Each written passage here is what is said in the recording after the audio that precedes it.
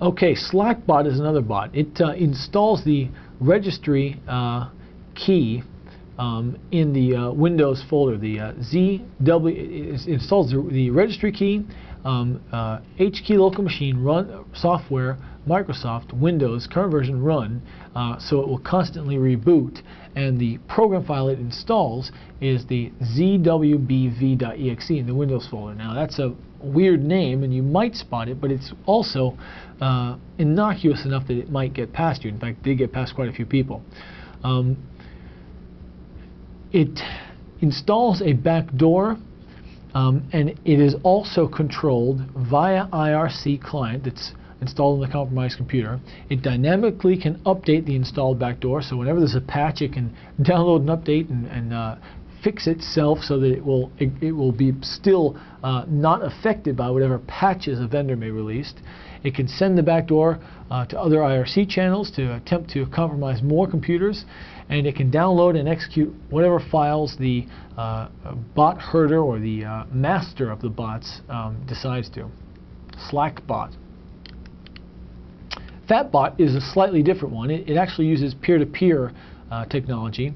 It uses an AOL encrypted protocol for communications. It's pretty hard to detect, and it is a variant of the Agobot, the ubiquitous Agobot, which there are so many variants of. Now, Fatbot is pretty feature-rich. It will allow you to do just about anything as far as mutating itself or communications options. As I said, using peer-to-peer is another flexible or another range of flexibility that the bot allows for.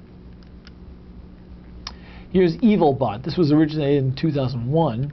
It was made. It made its fame by crashing the grc.com. Now, grc.com is a security website, so it was ironic that it was its main target. The process name is sysedit.exe, which looks like a system file.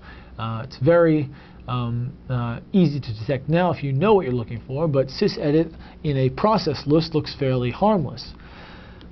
It does use port 6667, which is fairly common to a lot of the bots that use IRC, so it can be easy to spot if you see that traffic. Alright, how do you defend against these bots?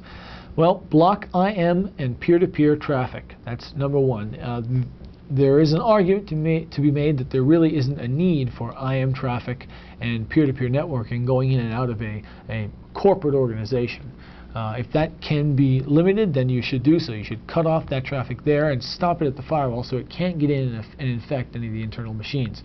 Of course, any type of box hardening, security patches, tripwire type IDSs or integrity systems, local host-based firewalls like IP tables or any other product, the black ices and the like, good antivirus, good application and operating system updates and patches, good backups in case you do get infected, you can revert back to a previous state.